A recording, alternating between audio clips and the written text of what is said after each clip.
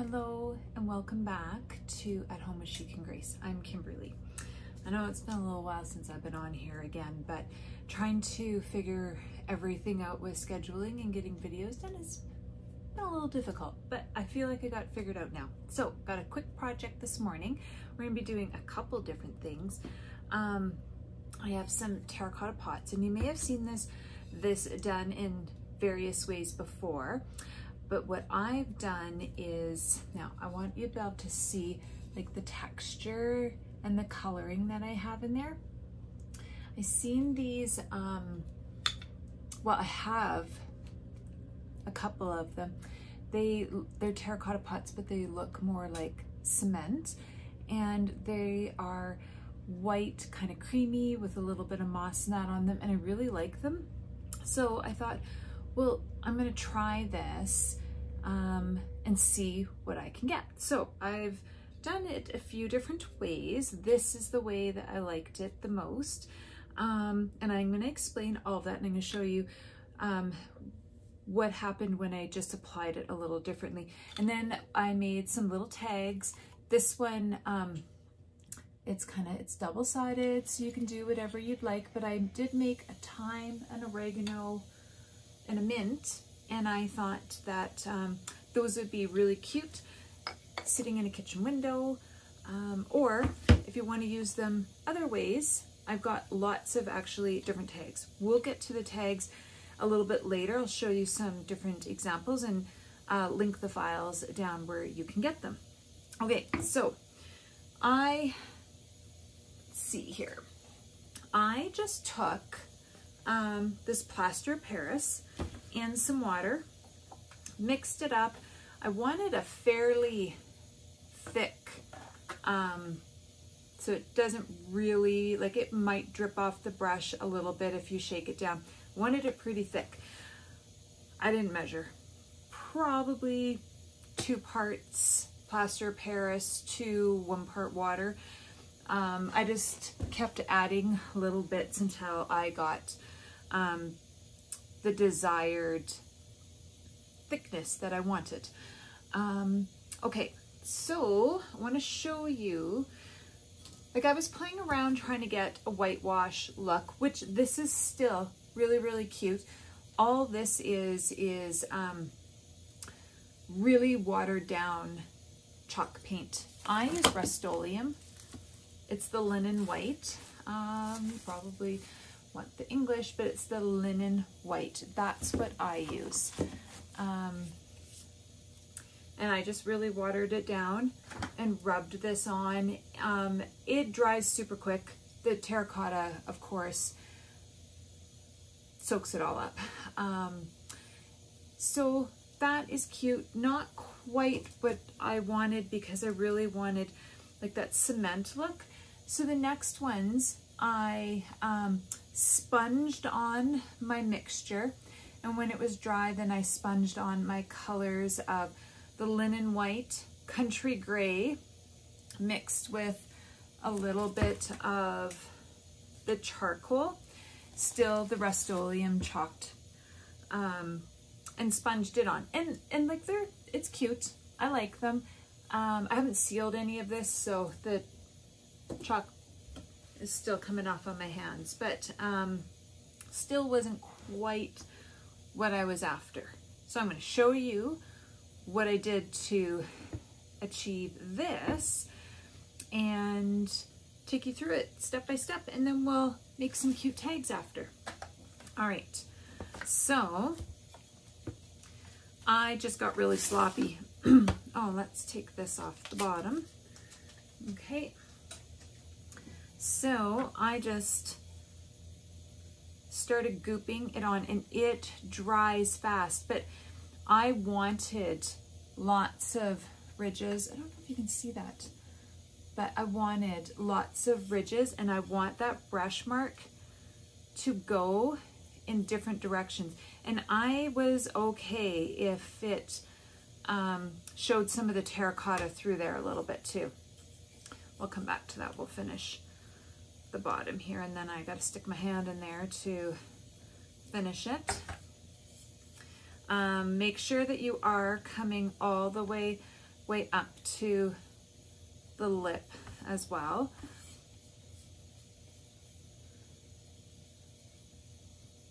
And if I got going like too much in one direction, you really just don't have, like, you can just go over it. You don't have to be careful with this. I just wanted texture. I really wanted it to look like cement. So you can actually just leave it like this if you wanted. I mean, you'd seal it, of course. Okay, so I'm gonna set this aside because it takes a couple hours for that to dry. But I have got one that is all done. So you can see it's a little bit smaller of a pot and it's all dry. Now, you can take and if you got too big of ridges and a lot of goopies on there, you could sand it off a little bit. I'm happy with the way it is. So we are going to go to the next step. So I've got charcoal, country gray, and the linen, what do I call it? Linen white. My lid doesn't fit back on it, so I am constantly like dipping in there. I should probably pour it into something else, but I don't know. Those new lids that they got, they just don't close for me very well. I just want to just shake that up just a smidge more, just because I noticed that it had just separated a little tiny bit. Okay, so I'm gonna push these over a little bit so you can still see what I'm doing. Okay, and I realized that when I started filming, I didn't flip it, so everything's backwards. I apologize. I will hopefully get that right here sometime soon.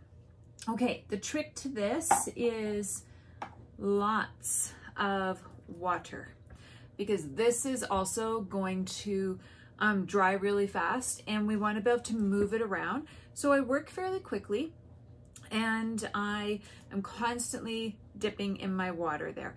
So I'm starting with white, and actually what I do just to make this go a little easier is I just, I always have wax paper down here because things don't stick to wax paper, and while things are curing and drying, and if you have to stack them, I always put wax paper in between them. It protects them and stuff doesn't stick.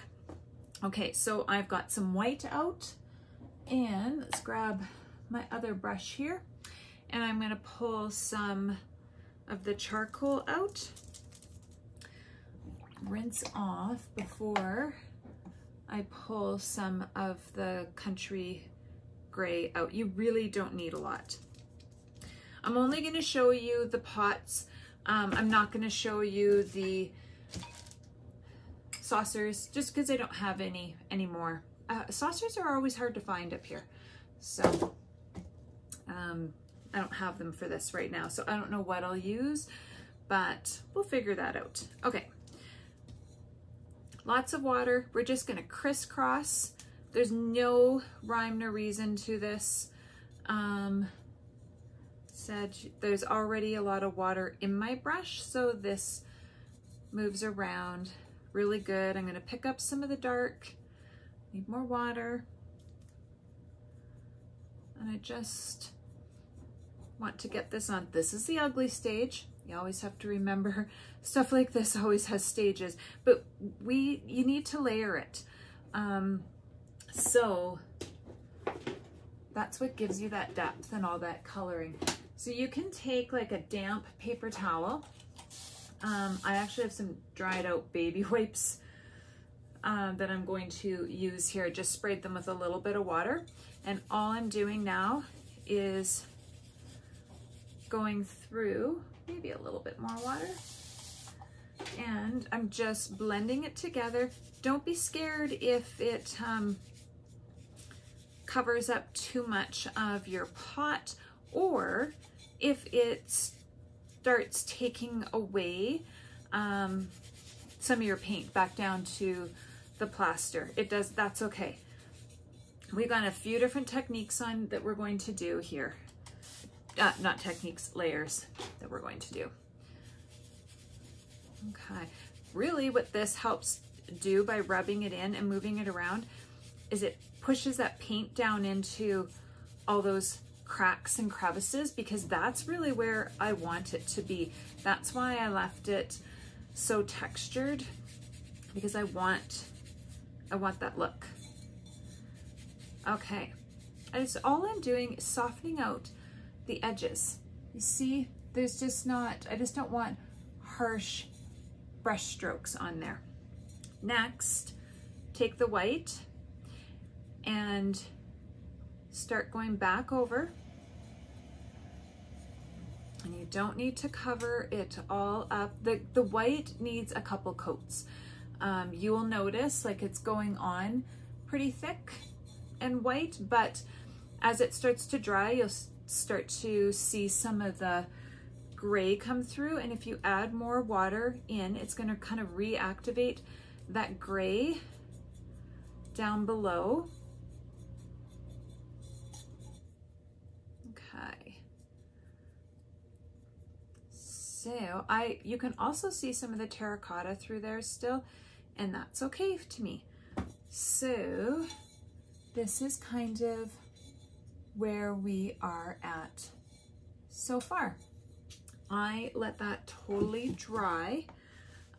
You can put more white on this before the last step, but this just needs to dry a little bit. I mean, I could go in and just start really thickly laying on some more white.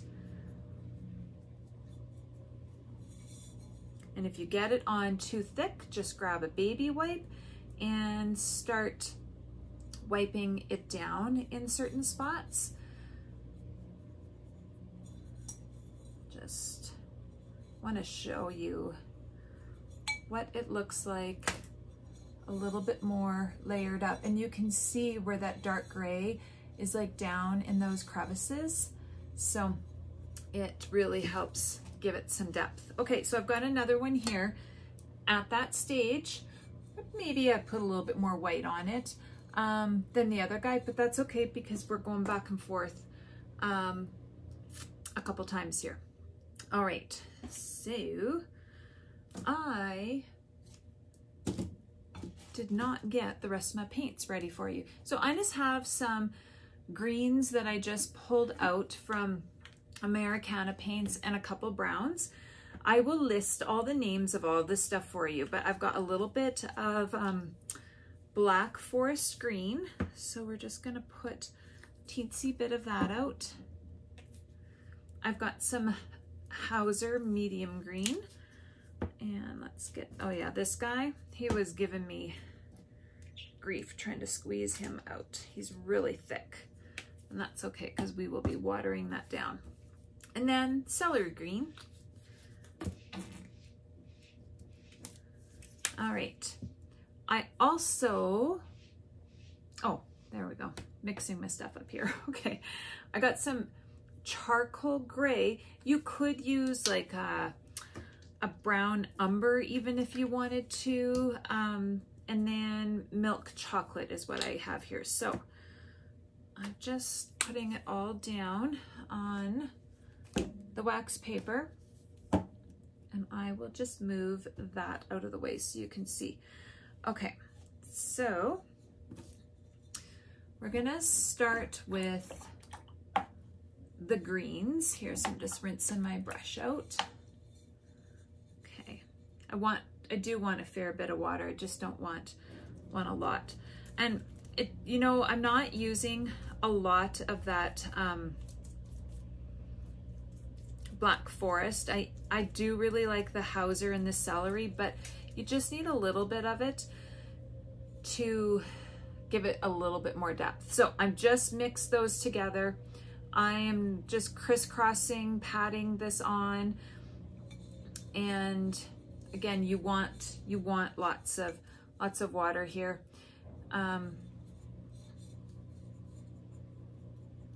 Okay, so It's not looking pretty, but that's okay. And spray down. I just want to start wiping this back. And you know what? Every single one of these that you do looks different. I mean, I did 3 all at the same time, and I mean, they all look coordinated and they work together, but some of them have more green, some of them have more brown, some of them are, well, more white. Okay, so I'm just gonna dip my baby wipe in the water because I had it a little bit too thick right there, and I just want to pull some of that paint back. Okay, then I want to pull in some browns. I'm not worried if there's still some green. Whoops, that's not it. If there's still some green in my brush. So I'm just mixing into both, and I'm just laying on some brown and some random spots. Okay, and then we're going to just move it around. It's fairly wet, so you don't have to move it very much. Okay, so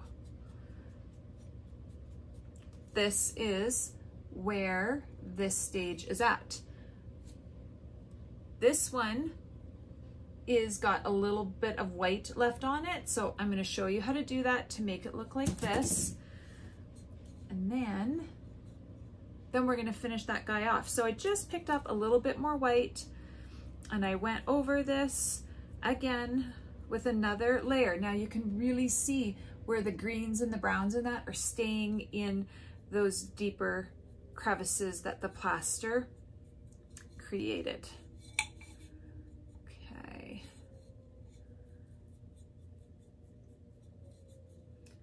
This is about the time where I stopped wiping it back because I do want these to be more white, so I'm okay. Like, you still need to have a movable paint, so still put lots of water in it.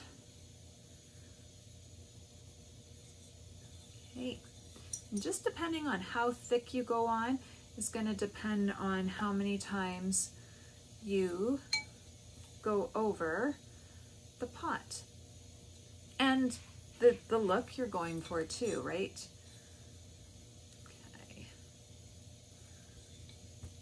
There's little pieces of terracotta in here that are falling out into my paint. Okay.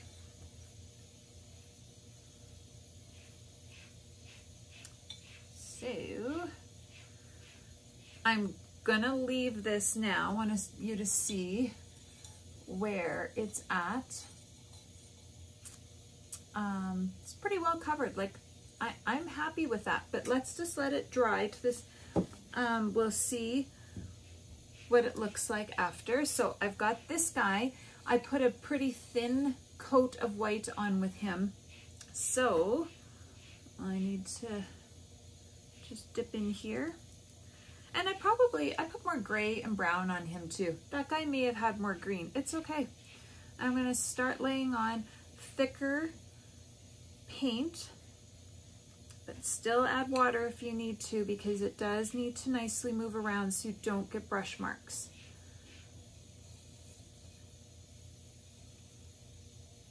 Okay. This to me is where it just really comes to life and it starts looking more like those cement pots that you see. Whoopsies. These little pots are a little trickier to hang on to. You can't fit your hand all the way in there. Okay. So you could, I'm not sure how much of the dark you're picking up because of the light on this camera, but there is a lot of dark spots in there too. I'm happy with it. Like, I don't think that I will go over it anymore. And I just do a little bit of white around the lip. I don't go all the way in. You can go all the way in if you want into the pot, but I don't. Okay, this guy, he's still drying, so I'm gonna leave him. Yeah, these are still drying. So start to finish, that is what I did. I would let this guy dry some more. I'll find a place to put him so you can still see him. Just get these out of the way. When he's completely dry, I use, well, let me get a bottle that I don't have to show you upside down. If you are going to like put a plant in here with dirt and it's gonna touch the edge, you wanna seal your pot. Otherwise, it's gonna come, the water's gonna soak up in the terracotta, right? And then this finish will most likely start to come off because it is Plaster of Paris. So what I did was the inside, sealed it with patio paint. It's this clear coat. I use this on my stepping stones when I paint them and when I put them outside. So, and I've got stepping stones that have been outside for, gosh, like 15 plus years, and this and the paint, when painting them, it works, trust me. So you can put this on the inside. If you're just gonna plop a pot in there, you don't have to maybe worry about it so much, or if you're putting an artificial plant in there, then you definitely don't have to worry about it. But coat of this, it does give it a shine, and I don't always like a shine. I like more of a matte finish. This does, I don't know if you can see it very well, but it has a slight, like almost like a satin, only because after I put the patio paint on, which gave it a good shine, I went over it again with a matte clear chalked. So depends on the look that you are going for, to what you are going to do. Okay, so I'm just gonna take a second, get this all cleaned up and adjust the camera angle so I can show you these tags. And we are going to make, well, I got actually some of them sitting right here. So I'll show you again. So I've got these round little tags, plus these longer guys that are sitting there. And I've got some little rectangles, and some little squares. So, which would like hang off like a diamond there. Like these are super cute. These are cute on some of the smaller pots. I want to put this up so you can see better. So if you just wanted to have a little tag hanging off of them. So I've got my heat press all ready. I'm going to show you guys sublimation. These, some of these I got from Design Blanks, I think. I'll link everything. And then others I got off of Amazon. These are little keychains off of Amazon, but they work perfectly. These are the guys I think I got off of Design Blanks. So if you wanted to put this in the bathroom, you could make like a cute fresh soap and water and maybe stuff some little towels in there and hang that on there. Or if you want something a little bit more botanical, you could do that too. So I do sell some of these in my shop. These are coming out in some collections, but guys, you can also make them yourself. So I'm going to show you how to do that. But I think that's good for right now. I'm just going to, like I say, clean this up, take a couple minutes, get turned around so we can heat press these. All right, we will chat with you in a minute.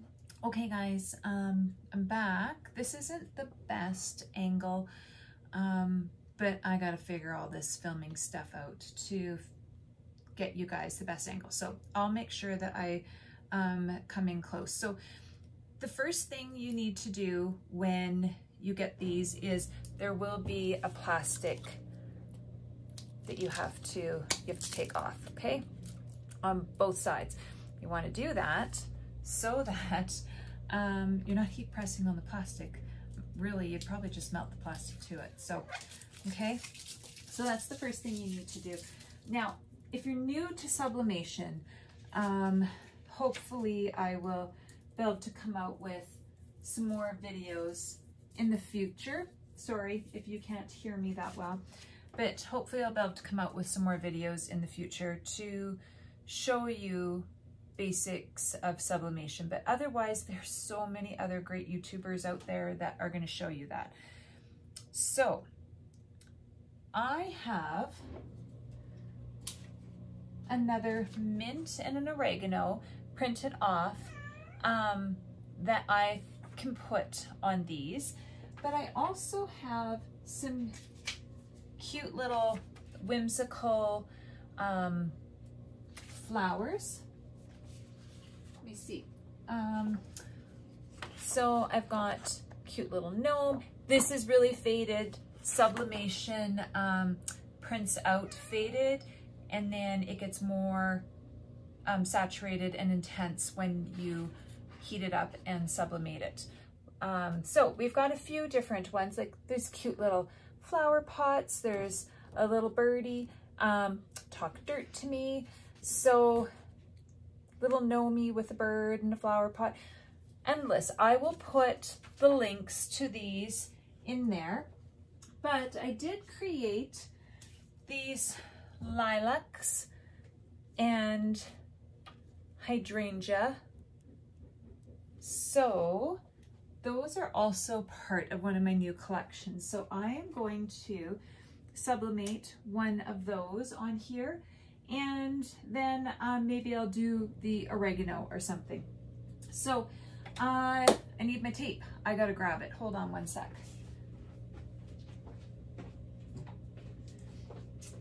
Okay, so you need to have tape that is meant for sublimation. Okay, we're not using that guy. Let's do this hydrangea first. I always like to hold it up to the light, and then I can kind of see my design and know if I've got it on there straight or not. That's Bean. She, you remember her for some other videos.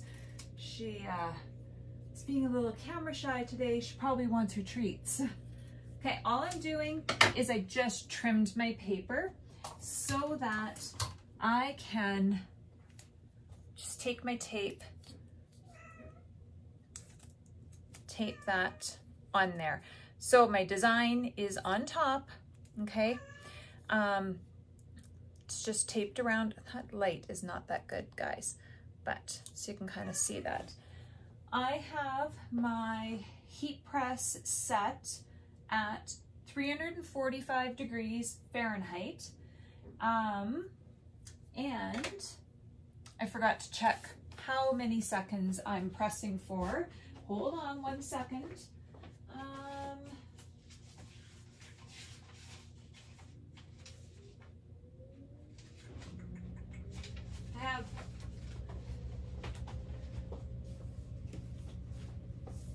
I don't like walking away from the video, but clearly I was not as organized as I thought I was going to be.